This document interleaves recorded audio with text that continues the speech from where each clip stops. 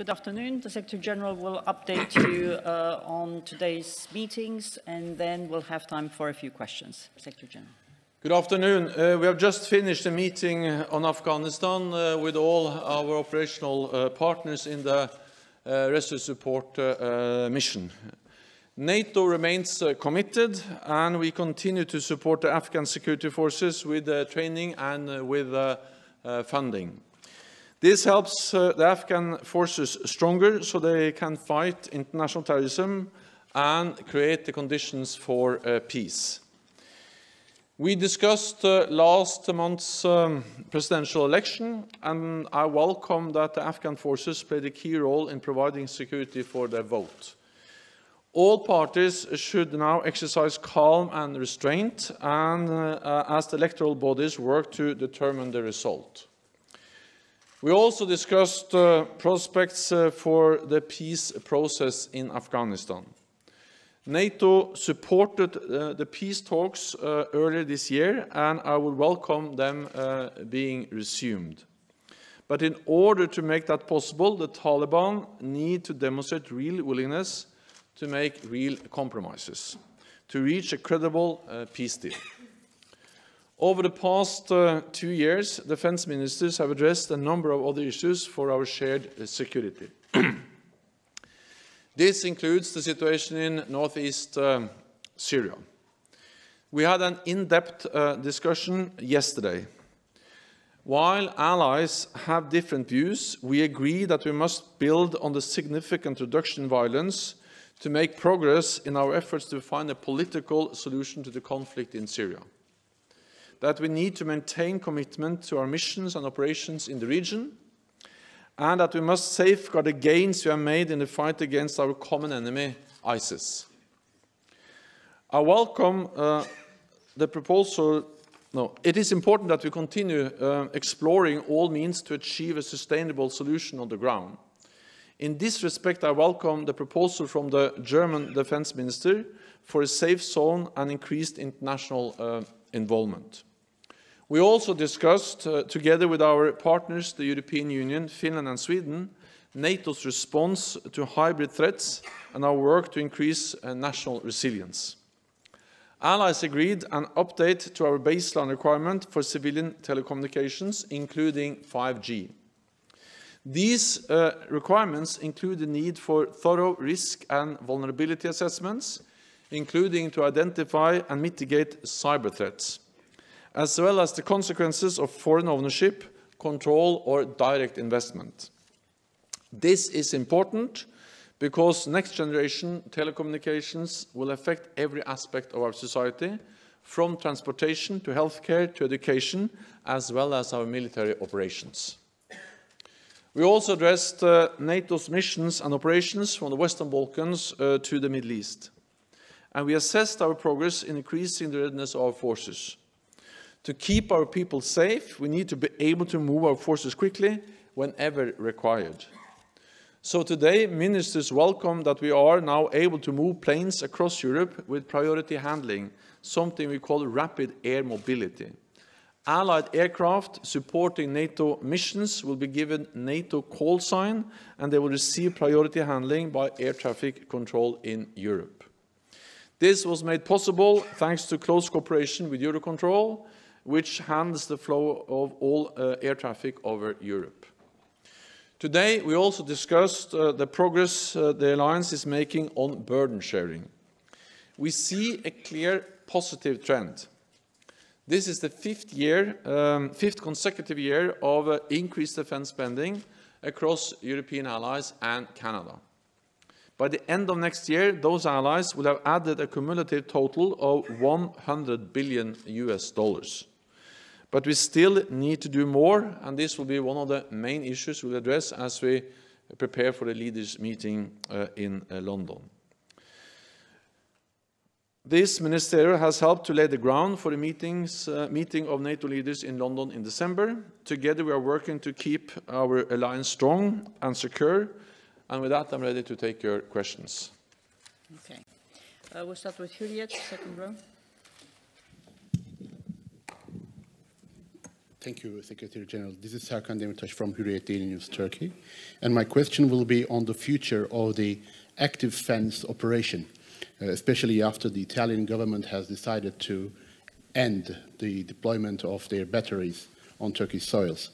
And we are also hearing reports that a similar decision may also be taken from the Spanish government, who has a Patriot battery on Turkey and on the Incirlik base. So did you hear any pledge from any allied country yesterday or today for the substitution of the departure of the Italian batteries or potential departure of the Spanish batteries? Thank you very much. NATO allies have, for several years now, provided Turkey with what we call assurance measures, different kinds of support, more naval presence, port visits, some also presence on land, and also augmented Turkish air defenses. This has been done by rotation between allies, so different allies have provided different capabilities over several years, back to 2014. So the Italian decision is something they made this spring, is a result of the fact that they have been there for a long time, and it's a decision which has been taken several months ago as part of the fact that they have been there for a long time and their mandate is ending by the end of the year. Spain provides Patriot batteries. Italy has provided SAM-T batteries. I expect that any extension of the Spanish presence will be taken in consultation with allies, and this is part of the normal rotation of allies providing different kinds of assurance measures and augmentation of the Turkish air defenses. Okay, we'll go to Salam Watanda. Yeah. Thank you. Yesterday, you mentioned that this ministerial will set grounds for the summit on recommitment on Afghanistan. Will there be any changes to the scope and scale of NATO's commitment to Afghanistan with a potential peace deal with the Taliban on the horizon? So what we have seen is that NATO allies and partners are committed to our mission in Afghanistan. And in one way, that's quite impressive that after 18 years, 29 allies and many partners stay committed to the train, assist and advise mission in Afghanistan. We do so because we stand in solidarity with Afghanistan, with the people of Afghanistan, but also because it is in our interest to make sure that Afghanistan doesn't become once again a platform, a country where international terrorist groups can train, prepare, plan terrorist attacks on our own countries. So we are in Afghanistan to protect ourselves, to make sure that we don't see anything similar to what happened back in 9/11 against the United States. And that's the reason why we are committed. And that's the reason why heads of state reconfirmed that commitment at the summit last year. Why actually all allies and partners did that today in the meeting. And not only did they say that they are committed, but allies and partners committed forces, troops, trainers, advisors to the Afghan security forces to help them fight international terrorism, fight Taliban, and to stabilize their own country. Having said all that, of course, we have constantly adjusted the size and the exact numbers of troops we have in Afghanistan. That's part of the constant work we have to do to optimize the mission. And we will continue to do that, also to make sure that we have a sustainable mission. So numbers may go a bit up and a bit down, as they have done before, but there is a very strong commitment across the alliance and from partners to continue to support Afghanistan, because we also strongly believe that the only way to reach a credible peace deal is to send a very clear message to Taliban that they will not win on the battlefield. They have to sit down and not only talk, but actually make real compromises for a real and credible peace deal. Okay, Tolo. Thank you so much, Mr. Secretary-General. I am Hamid from One TV. How much the ISIS trade in Afghanistan, it is serious, because yesterday you also mentioned about that NATO will not let Daesh to become power in Afghanistan and take safe havens. And how much it is serious in Afghanistan after the post-peace process when the NATO and US and Afghan reached an agreement with the Taliban? If I understood the question right, it was about the ISIS in Afghanistan. Yeah. No, so that just underpins or underscores the importance of the NATO mission in Afghanistan. Because we have successfully been able to fight and defeat Daesh, or the physical caliphate, in Iraq and Syria. And of course, we don't want that caliphate to be re-established in Afghanistan. We see that ISIS is really trying to get a foothold in Afghanistan. They have been responsible for some horrendous attacks and violence against civilians in Afghanistan. And of course, we don't want them to really get a platform in Afghanistan. So that just adds to the reason why it is important that we continue, and that why we are committed to our mission in Afghanistan, to help the Afghan security forces fight ISIS in Afghanistan and make sure they don't establish a caliphate in Afghanistan. Tolo. Thank you very much. Miraqa Popal from Tulu News, Afghanistan. How much is the problem of corruption is serious in Afghanistan? About 2 months ago, U.S. upheld about $160 million to Afghan government. And also there are serious allegations against the President Ghani's team. They have misused some funds received from world community in the election campaign. How much is this problem serious? Corruption is a serious problem in Afghanistan, and that's also the reason why we have raised that issue again and again, and also why we are providing support to Afghanistan, partly by providing trainers. And we have made a lot of progress in building the Afghan army and security forces. We have to remember that not so long ago, NATO had over 140,000 combat troops in the combat operation in Afghanistan. Now we have roughly 16,000 in the train assist and white mission, and it's the Afghan forces who are now responsible for security in their own country. So we have made a lot of progress in modernizing, training, helping the Afghans to take responsibility for their own country. So we provide support with trainers, but we also provide support with funding. And of course, therefore, it's extremely important to fight corruption. And we do that partly by always insisting on transparency, by making sure that we always do whatever we can to make sure that the money and the funding is really allocated to the purposes they are meant to finance. And also by working together, for instance, with the World Bank and other international institutions. They also participated in the meeting today to make sure that we do this in the best possible way in a country which struggles with corruption. We also work with Afghanistan to modernize the defense and security institutions. And of course, by doing that, we also help to establish procedures, mechanisms to fight corruption. Okay. Guardian, please. Hi, I'm Dan Saber from The Guardian. You referred earlier in your remarks, you're working in the German proposal, the initiative for perhaps an international deployment of some sort in Syria. Is there enough detail on that, do you think, for that to be sort of practical? I don't know, you were in the discussion.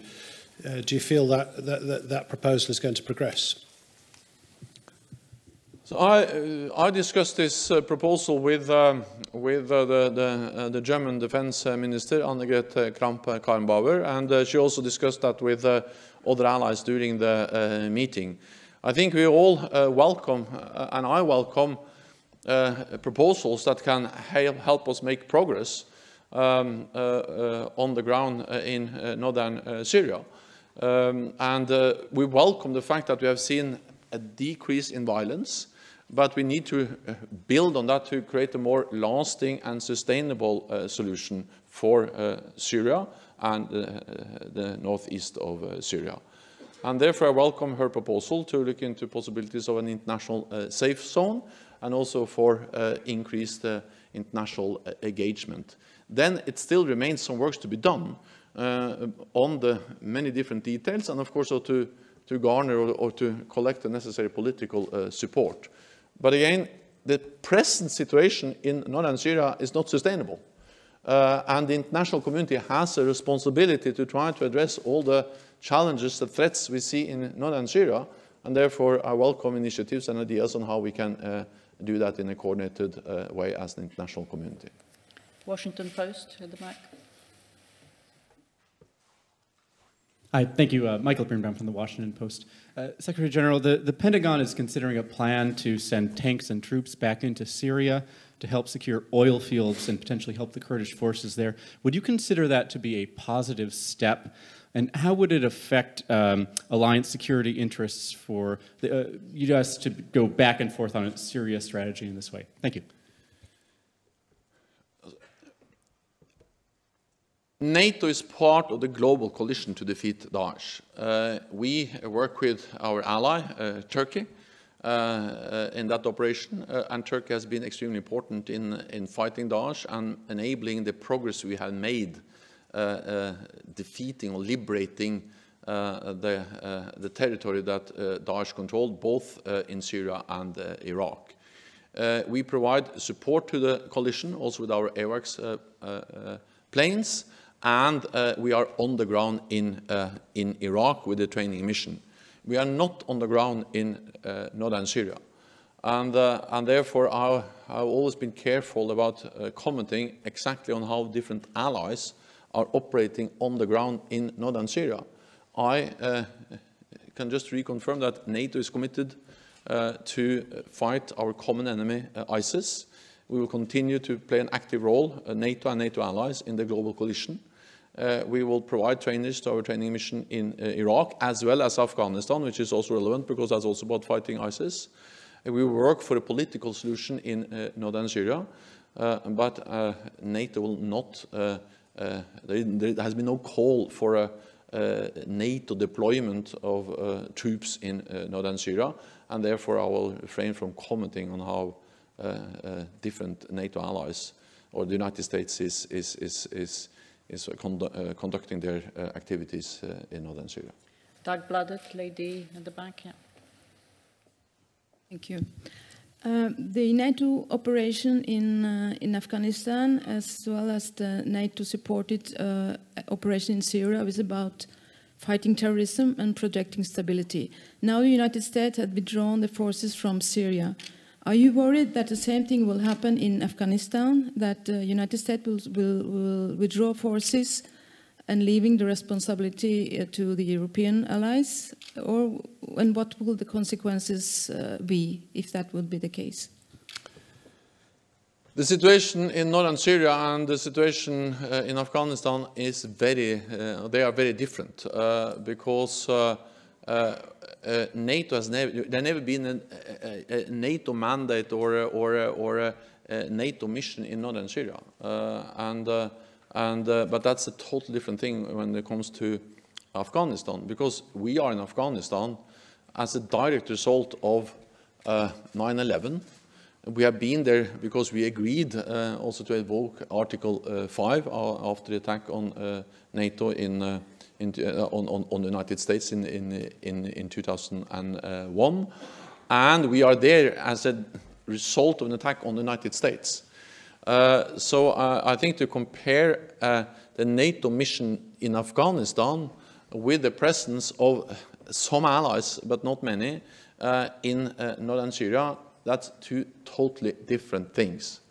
And the United States has reiterated again and again that they stay committed to the mission in Afghanistan. And we have also, but at the same time, it was stated by ministers in this meeting again and again that we went into Afghanistan together, we will make decisions on our presence there together, and when the time is right, we will leave together. We don't want to stay in Afghanistan longer than necessary, but at the same time, if we leave too early, the price can be very high. because then, first of all, it will also the people of Afghanistan will suffer if you have a new Taliban Sharia regime in Afghanistan. Second, we will suffer because it will weaken us in our common fight against the common enemy, international terrorism, ISIS. And therefore, that's a totally different thing. We continue to adjust, to assess the mission and make necessary adjustments, but we are very committed, and the United States has restated again and again that they are, of course, also committed to a mission which was actually triggered by an attack on the United States. Deutsche Welle, second row, please. Thank you very much, Yuri Shiko, Deutsche Welle. Secretary-General, you said that ministers today updated these requirements for the civil preparedness for the civil infrastructure in telecommunications. So could you please explain what is new in those baseline requirements? And the second part to it, are there any concrete companies mentioned there, like Huawei? Thank you very much. So, NATO decided a few years ago to have what we call, also to step up our effort to make sure that all allies are resilient. Because Article 3 of our founding treaty states clearly that allies have to be resilient. It's partly about having the necessary military forces, but also about being resilient and protecting civilian infrastructure. Based on that, we developed some years ago baseline requirements, 7 different baseline requirements for different kinds of civilian infrastructure, including energy, transportation, and so on. What we have done today is to agree revised and updated baseline requirements for telecommunications, including 5G. And what is new is that since the technological development is moving so fast, just to update them, these guidelines or requirements to reflect the technological change is a major undertaking.